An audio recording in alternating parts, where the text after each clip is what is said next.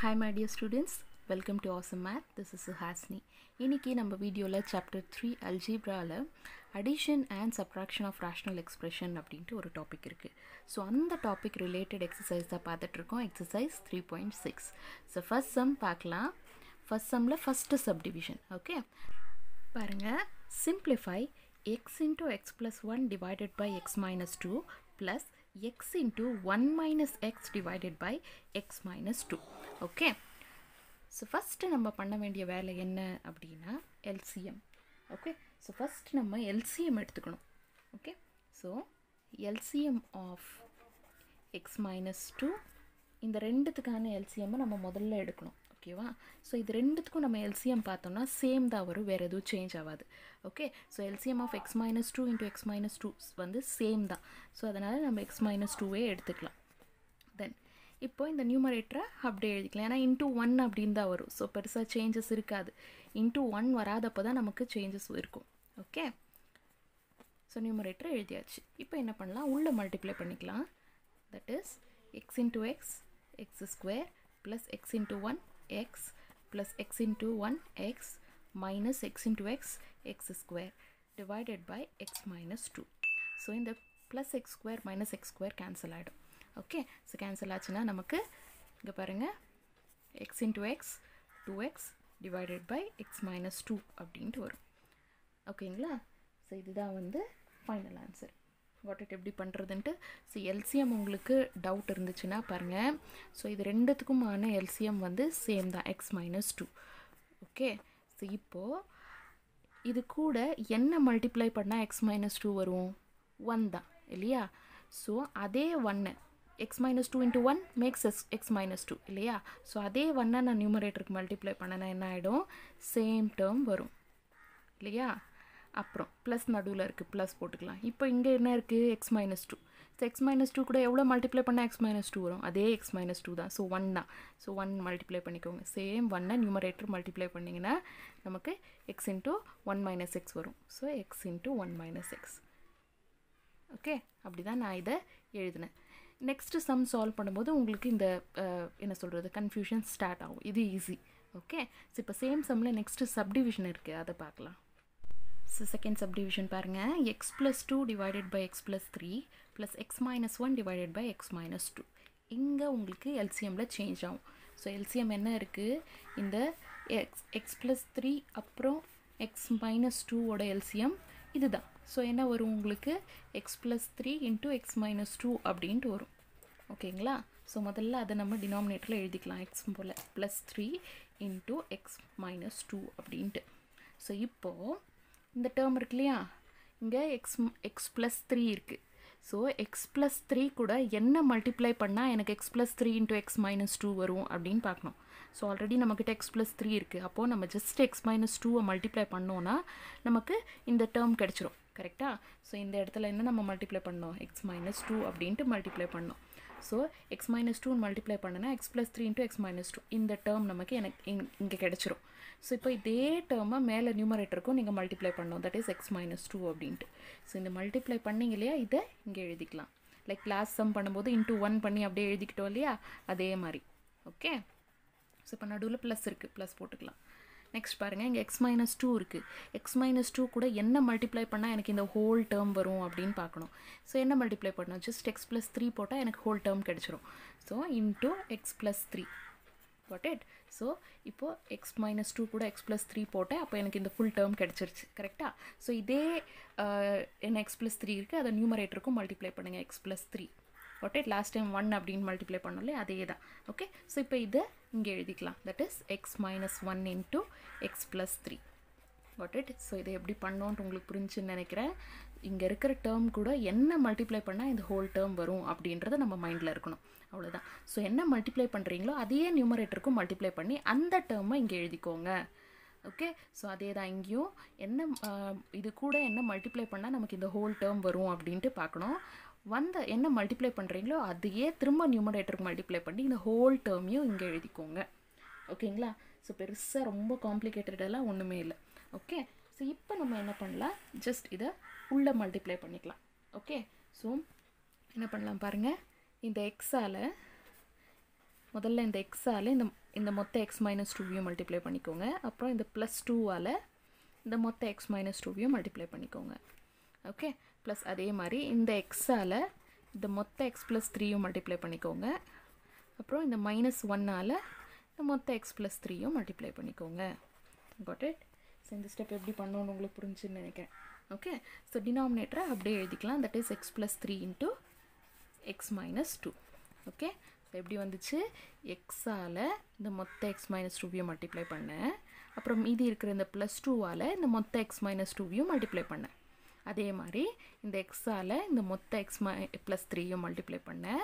அதுக்கப்புறம் இந்த மைனஸ் ஒன்னால் இந்த மொத்த எக்ஸ் ப்ளஸ் த்ரீயும் மல்டிப்ளை பண்ணேன்.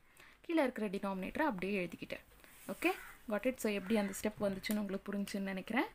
நெக்ஸ்ட் பாருங்கள், X into X X square, then minus 2 into x 2x plus 2 into x 2x minus 2 2s are 4 plus x into x x square plus 3 into x 3x minus 1 into x 1x plus into minus minus 3 1s are 3.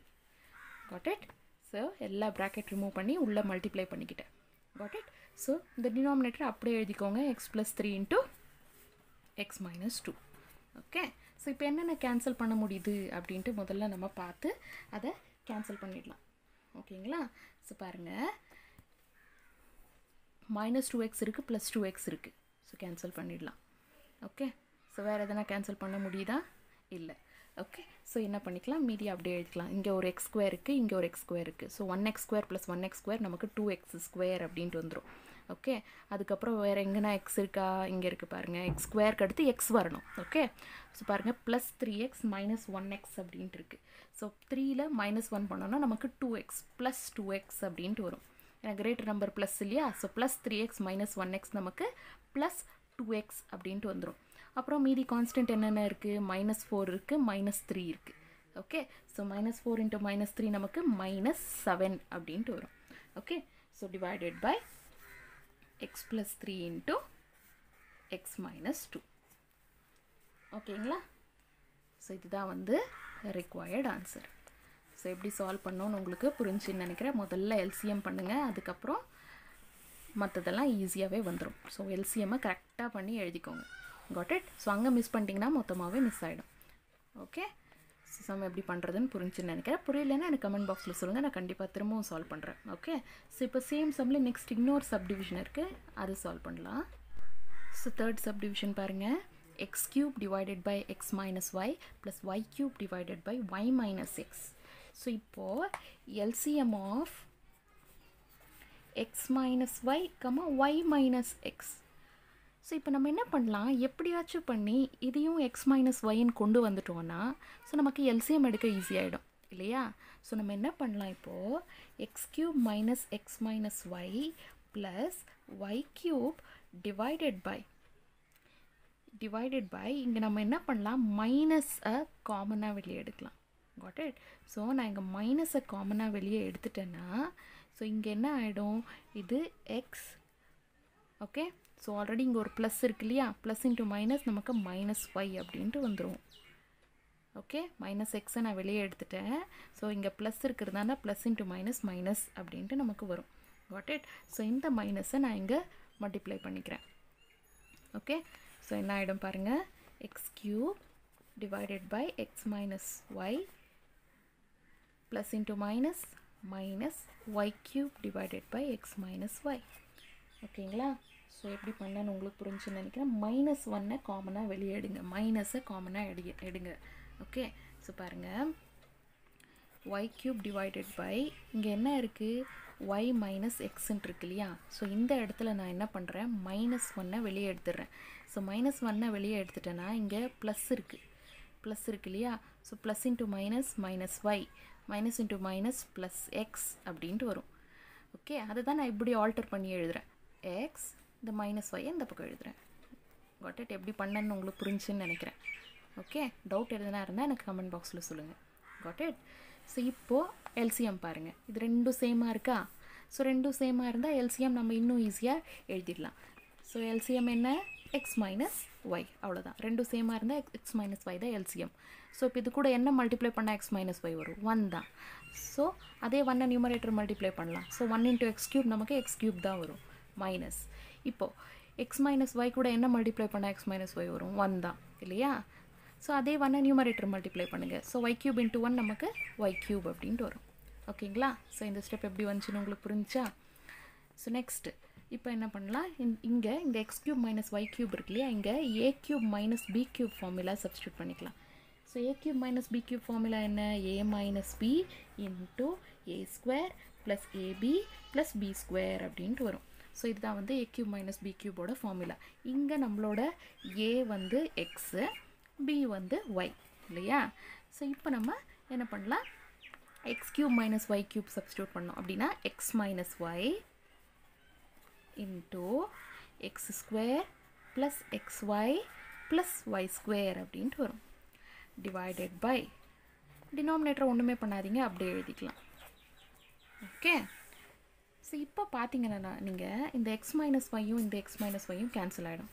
Cancel ஆகிட்டு remaining term என்ன இருக்குது? X square plus X Y plus Y square மீதி இருக்கும். Okay. So இதுதான் வந்து required answer. ரொம்ப easy இல்லையா? பெருசாக ஒன்றுமே இல்லை. இந்த இடத்துல மட்டும் நீங்கள் கன்ஃபியூஸ் ஆவீங்கன்னு நினைக்கிறேன். ஓகே. ஸோ பாருங்கள், Y cube divided by Y minus எக்ஸ்ன்ட்டு இருக்குது. ஸோ இந்த இடத்துல -1 நான் காமனாக வெளியே எடுத்துட்டேன்னா இங்கே ப்ளஸ் இருக்கு இல்லையா? So plus into minus minus Y, minus into minus plus X அப்படின்ட்டு வரும். ஸோ எக்ஸை நான் இந்த பக்கம் எழுதுகிறேன், ஒய்யை நான் இந்த பக்கம் எழுதுகிறேன், அவ்வளோதான். அந்த மைனஸ் ஒய்யை இந்த பக்கம் எழுதுகிறேன்.